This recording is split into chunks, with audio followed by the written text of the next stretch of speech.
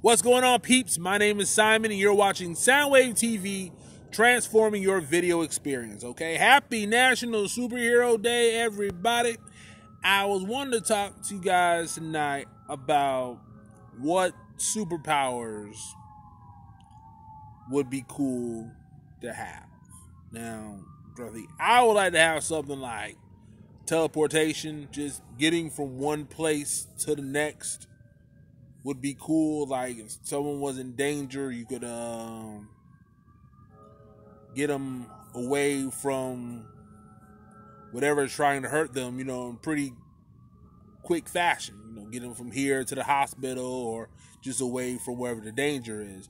And of course, intangibility, phasing. I think that would be cool. Just most times people coming at you with firearms, so you could just phase through the projectiles, and then you're like probably agility, like super agility.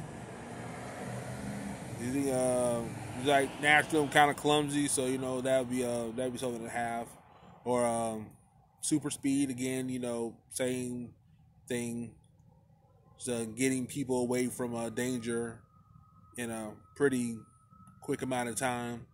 The ways you can apply super speed, like even with just your thinking, like your thinking would be faster, so you could process information, which would be super helpful. So